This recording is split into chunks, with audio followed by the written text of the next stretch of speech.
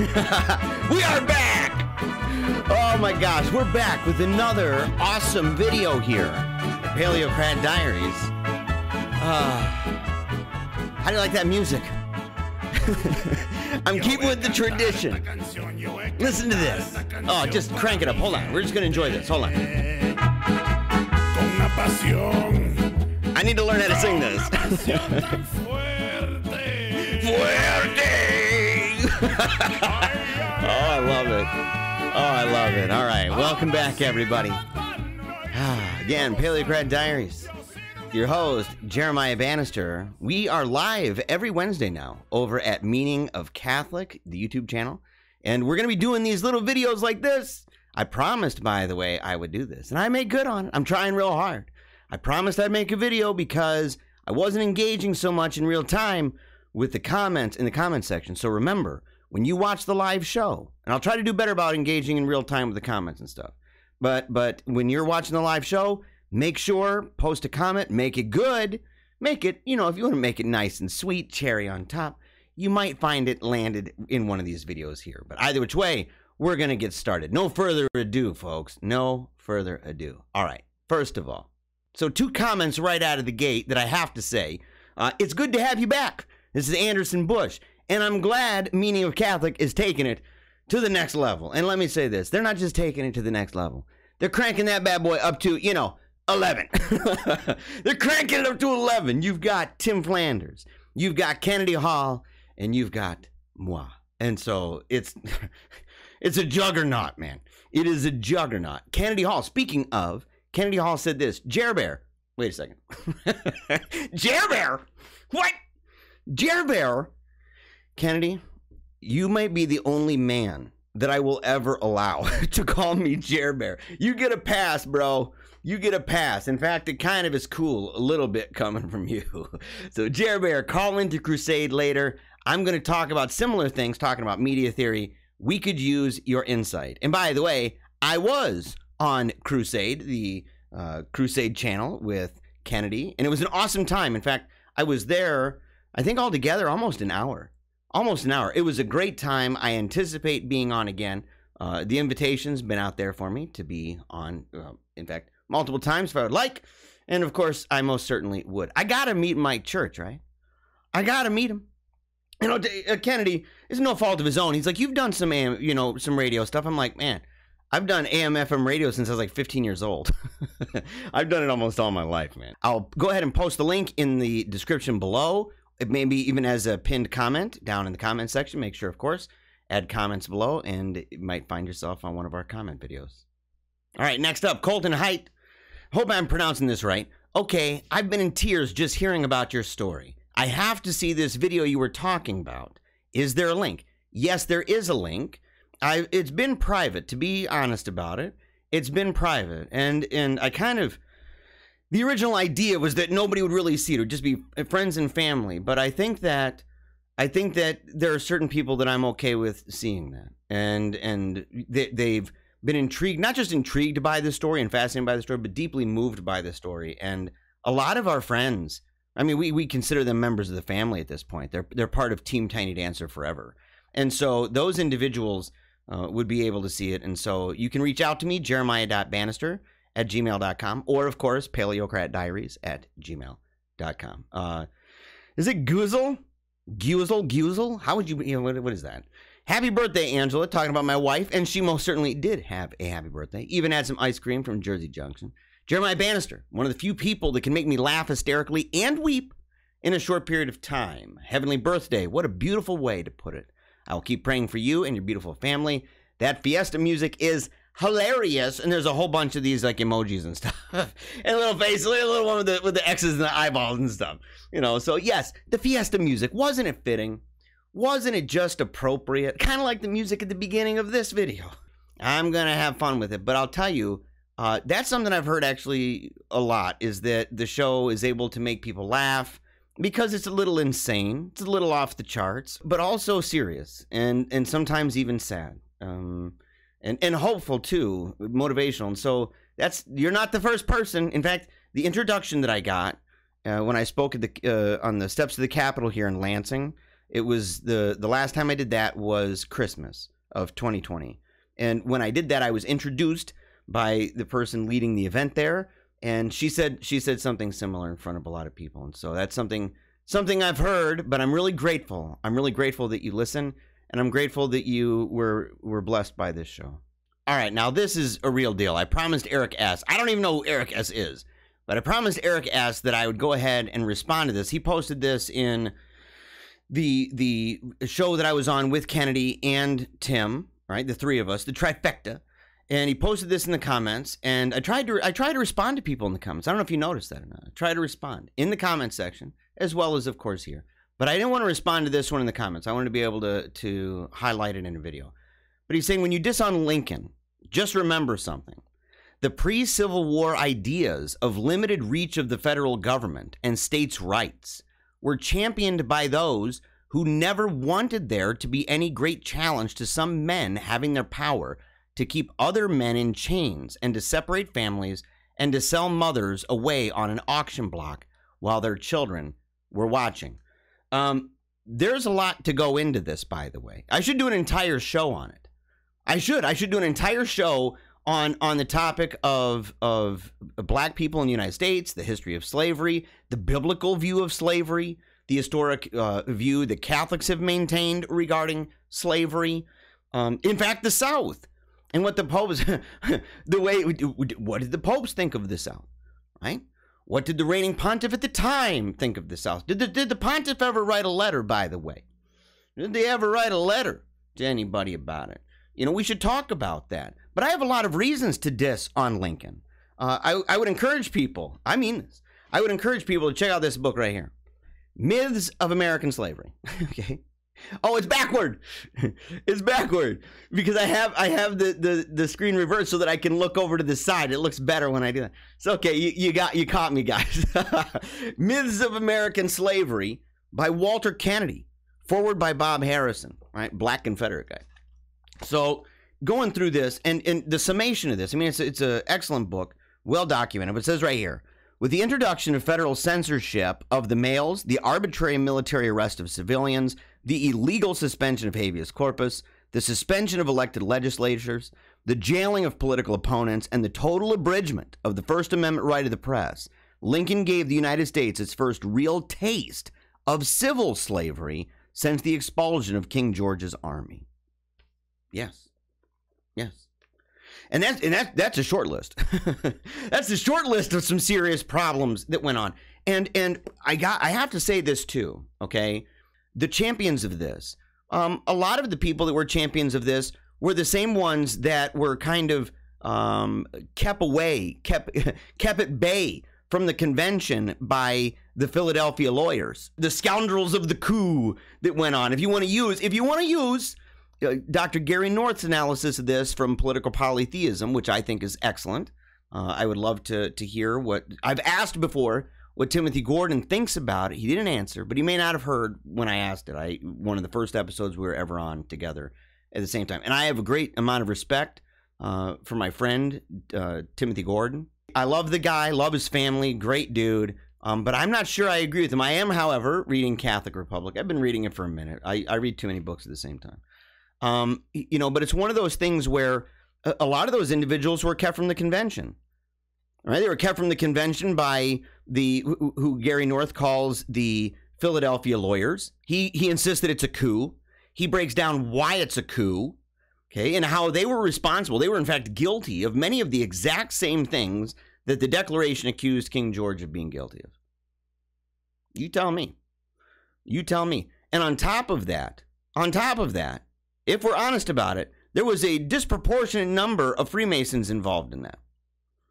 And so you want to talk about who championed certain things at the convention, they're talking about a Freemasonic republic. I'm sorry to tell you.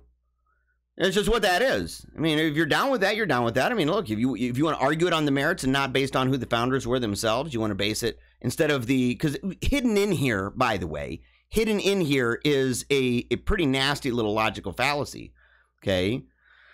You're going against the man is what you're doing. It's an ad hominem, bro. It's an ad hominem. You're saying some of the people that supported that, some of the people that are in the Hallmark cases for what's called free speech now are pornographers and Klansmen. So cut it out, man. Cut it out, bro. The ACLU. You down with that? One of the biggest champions of modern free speech. You down with that? I don't know. I mean, maybe. Maybe he is. It says LBJ passed the civil rights and voting right laws with Republican votes in Congress, and then somehow, in like a 6-month period in 1968, the great switcheroo happened. Black Southerners all became Democrats, and white Southerners all became Republicans. Whoop-dee-doo. Whoop-dee-doo. Whoop-dee-doo. There's a good argument to be made, again, about what is the intention. If you want to say, look, they don't like how we abuse the Constitution. They don't like how we add things to it willy-nilly and that we decide to expand on powers without the consent of all the, all the different states and the process that the Constitution declares it must go through in order for something of that magnitude to happen. And you may think that that's perfectly fine, the expansion of democracy in this equalitarian wonderland we're living in now. And if you don't think that the cuckoo craziness that we're experiencing right now is connected to that, that's la-la land. I don't mean to be rude, Eric S. Come on, brother. Come on, man. It doesn't matter. It's kind of like saying, well, we know if you really wanted to vote for somebody who's not racist, you just got to vote for like Hillary and stuff because they support Hillary by like a 95% margin or 85%. And that's it's more than that. Let's say 90. Let's just call it an even Steven, right? 90% would support, let's say, Hillary Clinton. Has Hillary Clinton said anything, by the way, about some black people? Let me just ask you that. Is that a good, is that the way that we should determine whether or not something is right or wrong? And don't you think that there are other values at stake, that even though there may be an overlap, that some are more important than others? And in fact, take this as an example. Some people might say, I support free speech, but I don't support pornography. But you know what? If you're in the free speech world at this point in American history, you are going to be in the same world as that. You are.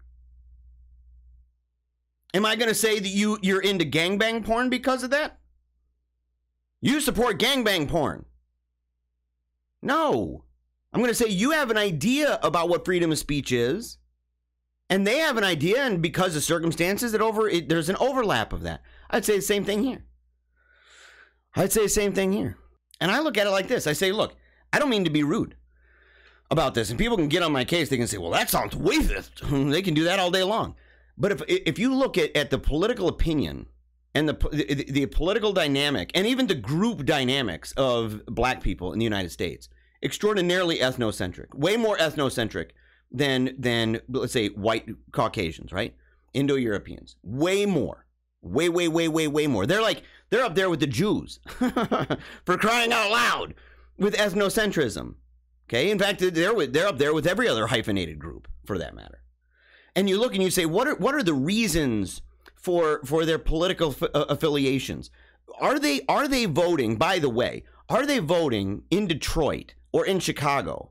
Are they voting the way that they're voting because it's honestly in their best interest to keep voting for Democrats? Can you say that with a straight face? And if someone says, what, are you saying that they're misinformed? I'd say overwhelmingly. I'm not going to shy from that. Funny enough, Trump was right when he said, what do you have to lose? What do you have to lose, right? What did they have to lose? They had more jobs. They had more jobs. They had more money, more home ownership, less jail time. And what happens? Vote for Biden. Whoa!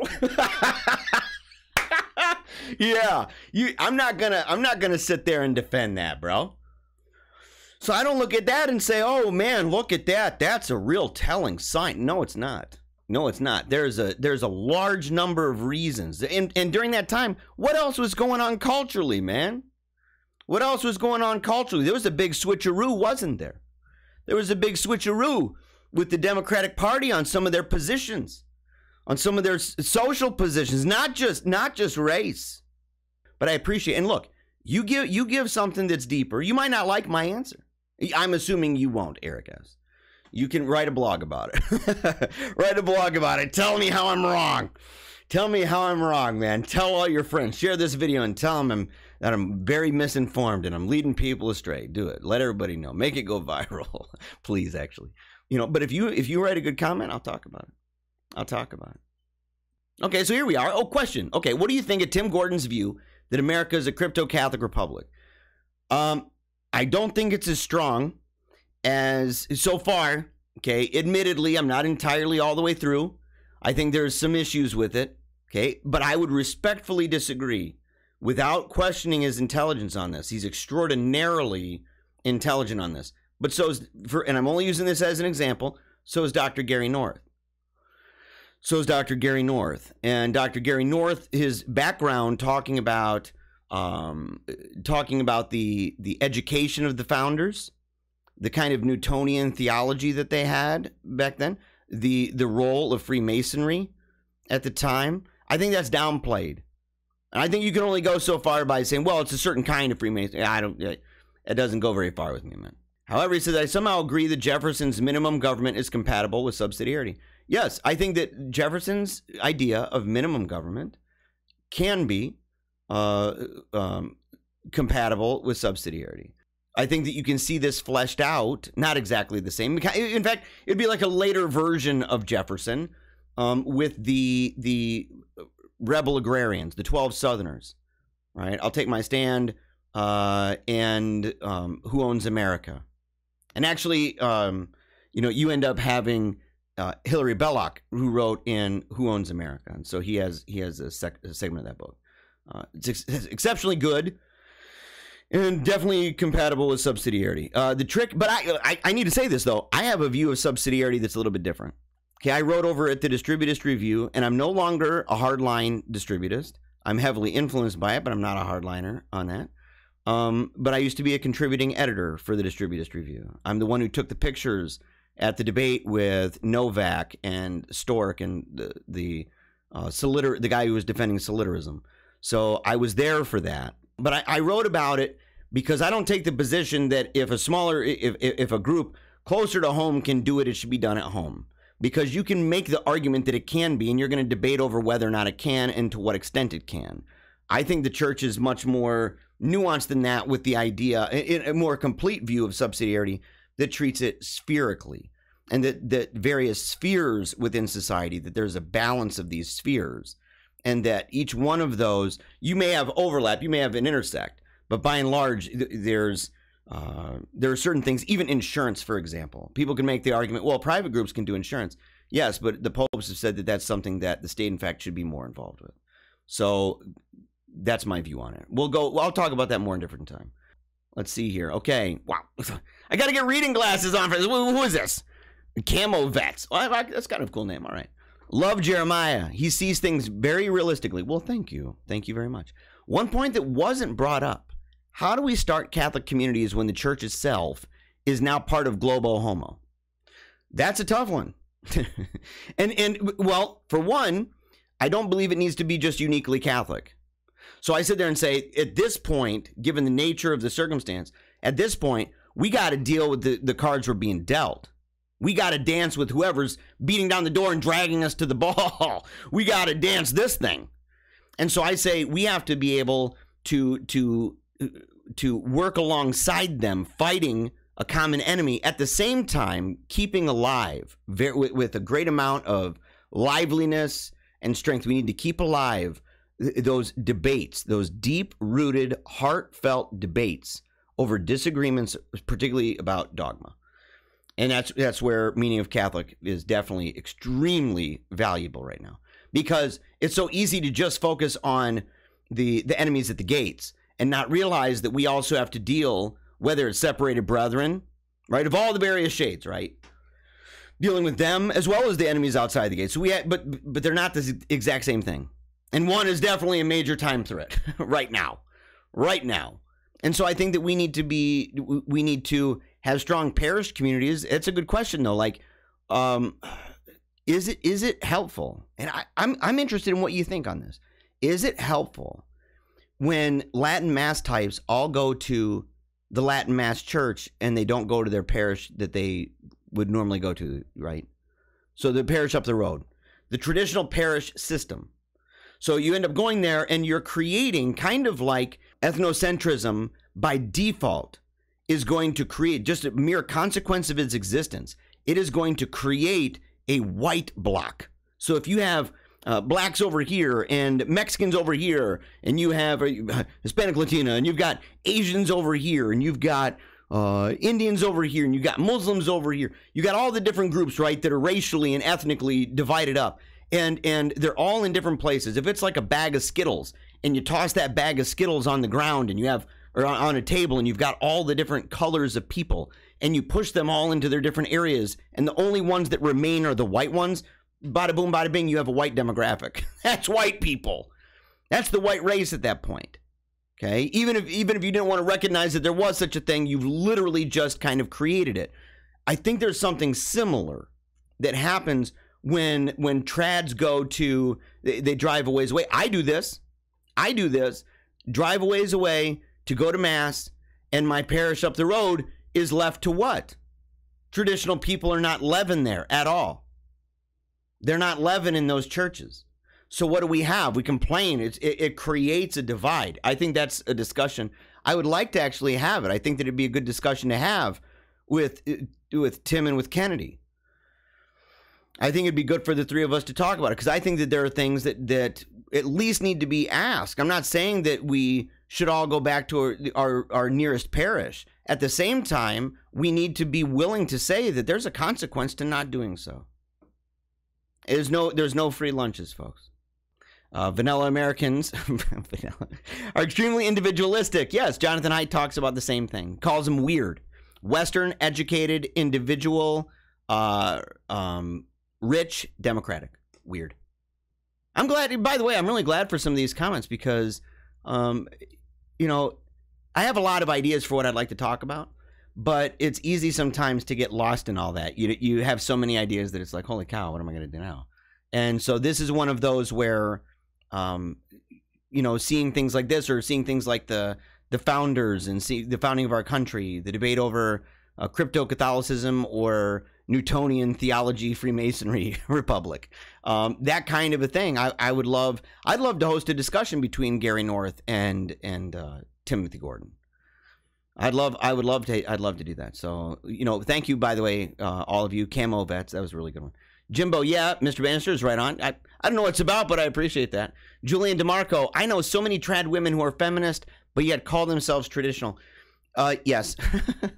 I don't want to get in trouble with all the ladies right now, but it's true. It's true. You know, a lot of trad ladies will call out all the gender bending stuff going on, but if you press them on it and you say, well, let's go back in time and find out when gender bending kind of started and what some of the early symptoms were of this, it was definitely women wearing pants. It's not even a question. That's not even a question. That's a major thing. That's a major, major historical flip. And it began something way different. The way that women felt about themselves wasn't just independent. It was masculine. That's why, oh my gosh, man, what is his name? Bernays. Edward Bernays.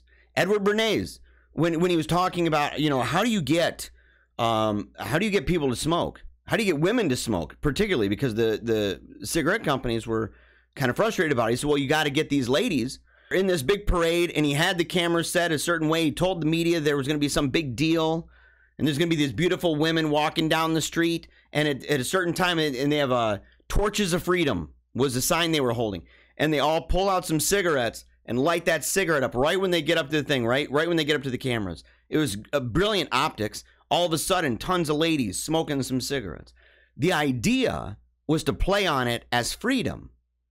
But the taboo against it wasn't that women were slaves, but that it was that smoking was actually a more masculine thing. And that them smoking like that was more masculine, which is weird because nowadays a lot of people, even Freudian types, I think, would be talking about it as a feminine thing. Either which way, a lot of times the decisions that are being made, and this is the last thing I'll say about it. You want to see kind of a snapshot of what I mean by saying that some women, even in the trad community, can be talking about, you know, how they're really feminine and everything else, and that they're against the gender bending stuff and the trans stuff, and there's just men and women. There's only two sexes, and they giggle when they watch Steven Crowder, you know, in his thing, convince me otherwise videos and stuff. But the truth is, you start talking to them like Kevin Samuels talks to black ladies. You start talking to them and start asking them questions. What do you bring to the table? What kind of a life do you want? Do you want to have children? How many children? Do you want to live at home? Do you want your husband to work? What are you bringing to the table? Their mentality is modern. They don't understand, so many of them, the bubble that the fishbowl that they're swimming in. And this isn't to diminish women, okay? Because men are the same way. You know, we have the same problems with modernity and the way that we're influenced by modernity. And I've criticized the trad culture in general, saying a lot of it is LARPing. You know, you get these trad folks that sit there, and every day, man, they're social media junkies, not reading books anymore. You know, you can use technology. I'm not saying that if you use a modern tech, that makes you not traditional. That's be a naive view of technology in general. Okay, deeper than just saying social media theory. Saying no, your view of technics. It'd be immature to think that way. At the same time, so much of the behaviors that men are engaged in now are not masculine whatsoever. Even and not traditional at all. But it's the draping. So much of it is. You know? So much of it is. But the ambition's still good. I mean, you know, if someone's a traditional person and maybe they're you know, inspired by the bells and the whistles and the smells, the bells and the smells and all that, that's okay. It's better they're there than not. At the same time, they can't allow that to suffice. You know, if they say, I want to be traditional, people really need to actually study what traditionalism is. They do. Offense versus defense. Okay, D's knives. How do we push back or just play defense? We do both. And sometimes our defense is pushing back. Seriously, and sometimes when we push back, that's our defense. You know, it has to be multifaceted. I've said this for a long time. We need to really study, and these are things I want to do kind of documentaries on, right? A thing called Tactics of Christian Resistance. Tactics of Christian Resistance. I've compared it to watching Little House on the Prairie, and with Little House on the Prairie, there's an episode of Little House where a storm comes in, wipes out the entire farm. Okay, so all the husbands are freaking out. Charles is super depressed. How are they going to make money? How are they going to eat food? And the women, they don't know what to do. And it was at that moment that the wives sat there and realized, said, wait a second, what about Ruth? What about the threshing floor? There's a way of doing this. We can go to old tech, because the new way that we have to deal with the wheat and everything else, we can't use it because the fields are flattened, but we can go back. And so they did, and they weren't able to save everything, but they were able to save enough to survive. And it was by going back. So sometimes the tools that we need to focus on might actually not be the tools that we're using right now. Not that we should stop using them, like, for example, videos. I don't think that we're going to win the culture by videos, by the way. But I believe videos are important in the mechanisms, the blueprint we have for winning the culture back. It plays a role. It's insufficient by itself, if that makes any sense.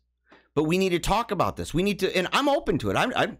Look, I've got ideas. I've read a lot of books about different views on resistance and what you do in times of crisis and how you know, even during times of revival, like what are failures of past revivals or times of reform and counter-reform? What are failures? What are things that happened that led to some of the problems that we have now? Even, it's like one of those road to hell's paved with good intentions. You want to find out more about that, read Secular Age. Read the book Secular Age by Charles Taylor. That's a church history of good intentions that has led to exactly where we are. With the secularization of the world, making it a more eminent frame, social imaginary being more secular.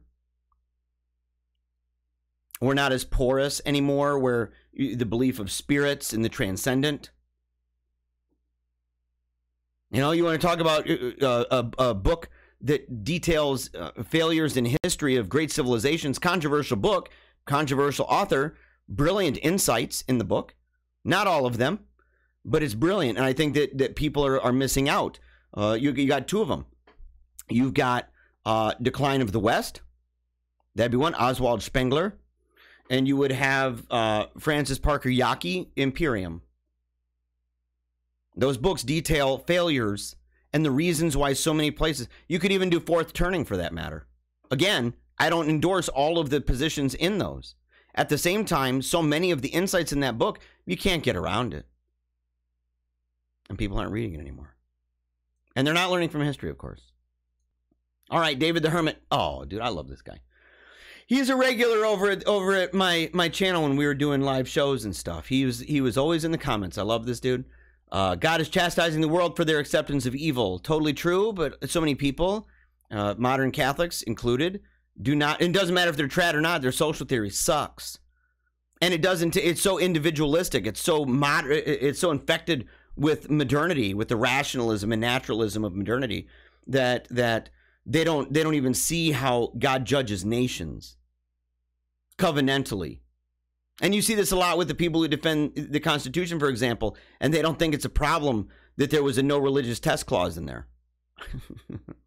The significance of that, by the way.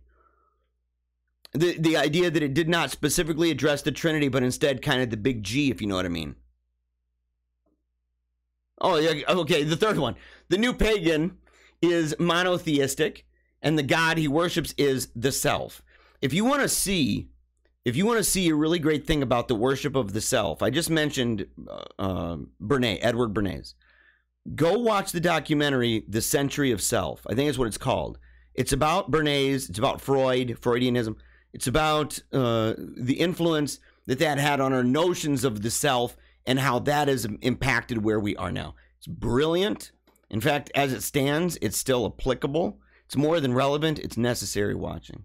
Only a couple more comments here again. Make sure, comment under this. You might find your comment in the upcoming video. We'll find out. We may do more than one because this has gone a lot longer than I anticipated. I didn't want to spend like an hour doing this, but I'm going to have to really edit it down and try to just get to the nitty gritty, the real good stuff. You know what I'm saying? So Andrea Colombo says, life is too digital nowadays. Sometimes I still put on vinyls on a record player to fly back in time in my youth in the 80s. Andrea, you sound like an amazing person. I love that. I was just talking to my friend about it. I have a record player as well. A turntable. I got a Technic. And it has to get tuned up though. But I have a whole bunch of records and I love it. But I want to buy, and tell me, I want to know, Andrea, tell me, do you listen to vinyl just through speakers? Do you have like kind of those old school speakers? Because I'd love to buy some of those old Macintosh ones in the home studios. Those are, my dad had some, very, very pricey, but amazing speakers. Or do you listen on headphones? And if you do listen on headphones, do you wear open back headphones? Because I want to purchase a pair of open backed headphones, the ones that you can hear the room around you. These are all closed, right? I mean, that's just like metal. These things weigh a ton. It goes with the style, I feel. So I've liked it because the style, it kind of goes with who I am and stuff. But man, these things, it's like wearing, it's like wearing a 5-pound weight on your head. It's not fun. But these are closed, so you hear nothing. I can't hear if this microphone's off, I can't hear anything. Whereas the open back, I've listened to those before, and boy, I love it. I'm not gonna lie, I absolutely love it. Okay, Carolina Fine says he's like Ad Rock to the Beastie Boys. Oh, yes, okay, that's a compliment. Yes, it is. I will take that as a compliment. I'll take it. Yeah, you're the first person who's ever said that before. I've been compared to some interesting folks. Some more realistic than not. It bothers me when people are like, you're like Sean Hannity, or you're like Rush Limbaugh. I'm like, look, Rush Limbaugh, if it wasn't for him, I wouldn't even have gotten into talk radio from the first place. Sean Hannity, Ben Shapiro. Like, okay, for the Thug Life videos 5 years ago or whatever. Okay. Now, give me a break. Give me a break. But Ad Rock, I'll take that. I will take that. I appreciate that, Carolina. I appreciate it. All right. Patty Leather says, it's radio. Just worry about the audio and it's gravy. How you look is unimportant. Incorrect, Patty. This is not radio. This is not radio. I got a Canon SL3 pointing at me. I have up here, people don't know this. I have a key light right here.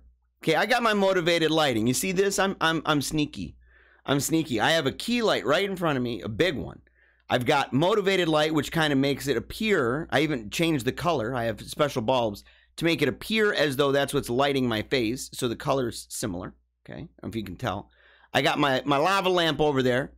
I got this set up, but I've got it situated in such a way that I don't know if you can tell, it's a little blurrier behind me. This isn't as clear as my eyes should be in this. I've also got right here, I have a fill light. And sometimes, although not today, I have another light behind me that kind of creates what this light back here is doing, where it kind of lights up the back. It separates me from the scene behind me. Normally, I would have that on this side over here. And so it would kind of get me out of the shadows, right? Separate me and give depth, a field to this. All of that is video. This is a different thing. Most people watch this. And so this actually does matter. And it's different. I can tell you that because I've done radio most of my life and it didn't matter. There's that old phrase, you have a face made for radio. Okay. That's true. You don't know how many hyper obese dudes and hyper obese chicks that I've known in my life who have these amazing voices. It reminds me, it was, I don't know if this is controversial to say on this channel, but Beavis and Butthead, right? Back when I was younger, the 90s. Okay. So Beavis and Butthead, there's an episode, they see a number on the screen and they call the number and it's one of those kind of sexy numbers and stuff. And they call that number and the lady answers and she's like, hi, and she's got this super sexy voice. And then it shows her and she's in this trailer park looking all sorts of nasty. She's super fat. She's farting in her seat and she's surrounded by these guys that are watching like Jerry Springer with chips and stuff and stains all over their shirts and nightgowns and everything. She got curlers in her hair. Looking like she hasn't shaved or washed herself in like a year. So it is important. It is. Okay. And it is to me especially because I take a lot of pride in media, right? That's what I went to school for. I take a lot of pride in the professionalism of my production. And if it's audio, and I have some of those, you can find those in the Paleocrat Diaries. I should create just a Paleocrat podcast playlist. I should do that. In fact, I'll do that by the time this episode goes up. So if you go to my website, my YouTube channel over at Paleocrat, it'll be a playlist of just audio, and you can hear what I do to my audio because in pre-production or post-production, where it's not, it's really smooth. Let's put it that way. It's real smooth. Sure7318 says, I like your style on the show. Please do more. Thank you very much. And I sure will. There's no doubt about it. There's no doubt about it. I'm definitely going to be doing more. I'm excited to do more.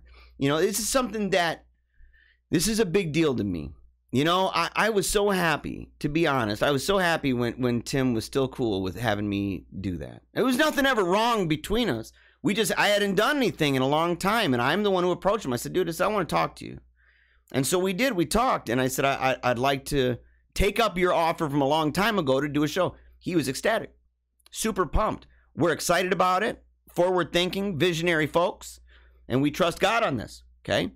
We trust God on it, so I sure will. And I appreciate it. I'm glad you like the style of the program. All right, we are coming down to the final two. The final two. And I saved these for last, okay? Because one of them is kind of like one earlier, but one of them here, I just wanted to say this. This is Christopher Feeney, Father Christopher Feeney. Okay, I didn't know he was a priest when he messaged me with this, but I found this out later. Okay, he said, Mr. Bannister, I've loved all your content and appearances on Tim Flanders' The Meaning of Catholic. Yet, when I heard your story of coming back to the church, when God broke through and brought your priest back into your family's life during your dear daughter's last days, I wept. I didn't know until that episode that you'd lost a child. Words fail.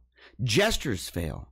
Everything fails to express the sorrow and pain that I cannot begin to imagine you feel.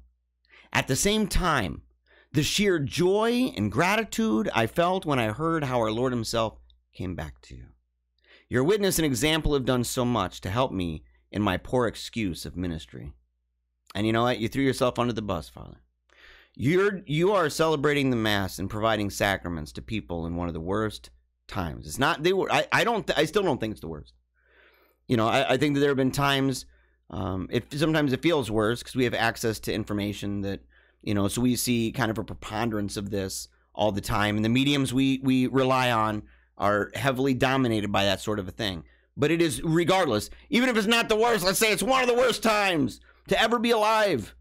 It's one of the worst times. You have tons of people who are wondering, is this the end? And you are providing sacraments. It's not a poor excuse for a ministry. But you know what? I'm glad you're humble. And I'm glad you're listening. And I'm glad you liked this song at the end. I'll even play it again at the end of this. God bless you, your family, and give glory and the brilliance of eternal splendor to your Sami. Yes. Forever and ever, memory eternal. All right, last one. False syllogism says, this is one of the first of your videos I've seen, but I wanted you to know that through it I have wept with you, smiled with you, and prayed for you and your loved ones. May God bless you all. I'm grateful. I am grateful. I'm grateful for each and every one of you. I'm grateful for Meaning of Catholic. I'm grateful for Kennedy Hall and the invitation that I had to be on the Crusade channel. Super glad about that. I'm glad that this video is getting posted to Meaning of Catholic. I didn't even ask him yet. I know he's going to do it. I know he's going to do it. And I'm going to make more. So, okay, look, hold me to it, everybody. Pray for me, okay? I'm encouraged.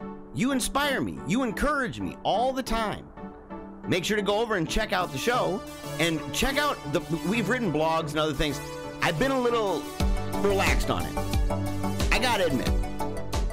I would even dare say maybe a little bit lazy. Over at Paleocratdiaries.com. But I'm getting better at this. I'm getting back in the zone. I found what I believe to be a purpose and a mission. The liturgy of my life. The vocation that God has given me in my life to do my best, to give it my all, and to help others along the way so that they can do the same, giving glory to God in every single aspect of their life. You can find all that over at Paleocratdiaries.com. If you'd like to email me, I'd love to talk to you, okay? You can do that by emailing me either at one or two places. Facebook. You can meet me on Facebook, Jeremiah.Bannister, or same thing at Gmail, Jeremiah.Bannister@gmail.com or Paleocratdiaries@gmail.com. Again, I really appreciate all of you. I ask you to pray for me, for my family, for my mother-in-law, for the repose of my daughter's soul, for my sister who has terminal cancer. If you'd like to know more about that, follow her, Phoebe Davis, on Facebook. I'll see you shortly.